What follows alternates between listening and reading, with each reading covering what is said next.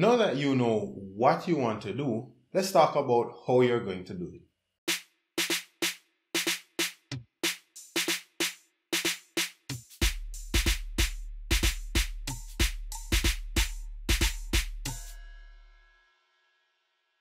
Welcome back to our series on how to write the perfect SBA. My name is Mr. Matt, and today we're going to be talking about how to write the method of data collection. Now, the method of data collection is worth 2 marks, and in those 2 marks, you'll get it if your data collection method is clearly described, appropriate, and without flaws. Let's break down what that means.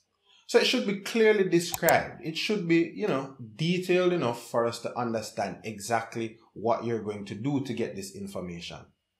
It should be appropriate. So that means that you're using the right method to get your data. For example, if you're observing the growth of some plants over time, then you wouldn't be handing out questionnaires to get your data. That don't make any sense. So that's what we mean when we talk about appropriate. And then you're going to make sure that it's without flaws. You're going to tell us how you will make sure that you're going to get accurate data. Now, there are different ways to collect data. One of the most popular ways is by using questionnaires. So let's say you were handing out questionnaires trying to find out what is the most popular sport in your school, for argument's sake, right? Then you would describe how you get the information. So you could say, we're going to hand out questionnaires to 30 people. You'd also have to describe how you'll make sure that data is unbiased. If you're trying to find the favorite sport of people in the school, you wouldn't go to the football club and give all of them the questionnaires. That's biased data. So instead, you'd probably say something like, we're going to choose 5 random people from each grade to figure this out. Something that convinces us that this data is not flawed. One of the things that we have to make sure when we are writing questionnaires is that you don't want your questions to be a duplicate. So in that same type of SBA, you wouldn't have one question on the survey saying, what is your favorite sport? And then another question saying, which sport do you like the most? 2 of them are the same thing. But that's a common mistake that I usually see. So make sure that your questions are related to the objectives of your SBA.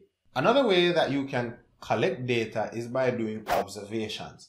For example, like we mentioned earlier, you could probably state how you're going to observe the growth of some plants over time. You could tell us how you're going to ensure that nothing is going to affect your data negatively in terms of what you're trying to figure out.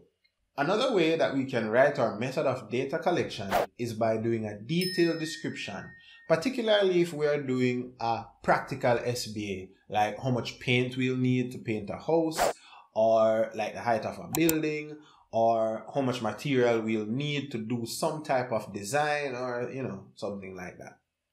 So if you're doing that SBA, you want to make sure that you list out the steps of what you're going to do and exactly how you're going to do it to prevent any errors or, again, any flawed data. And these are just some of the many methods of data collection. So teachers and students, let me know in the comments any other methods that you can think of.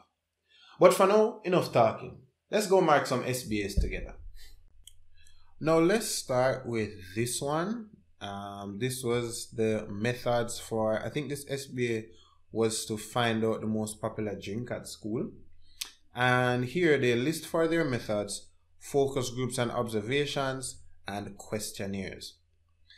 Now, the methods are stated, but it's not clearly described. We don't know how they're going to do the questionnaires. We don't see any questionnaire here. So I would give this 1 mark because you get 1 mark if your method is only stated. Let's look at another one. Now in this SBA, it says the section of the research encapsulates, oh, this was that wordy one, the one about the how music affects adolescents.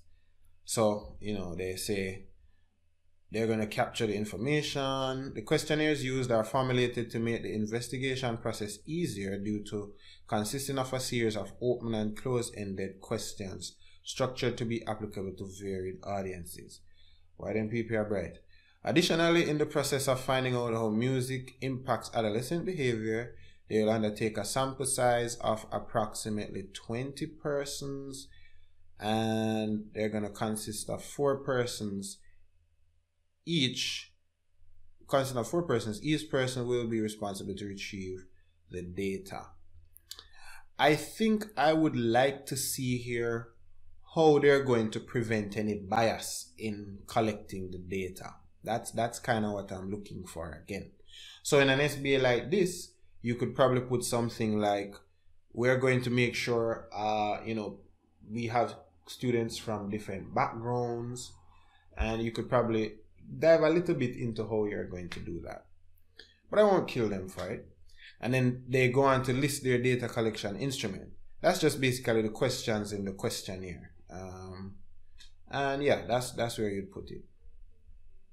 So I think I'm really inclined to give this one 1.5, because I'm really looking out for that thing where they tell us how it's not biased, So yeah, 1.5 mark. That's my pick. Now, if you check out the rest of videos in this series, you're gonna see how you can create your SBA from introduction all the way to conclusion. New videos are coming soon, so subscribe, hit that notification bell so that you can learn more.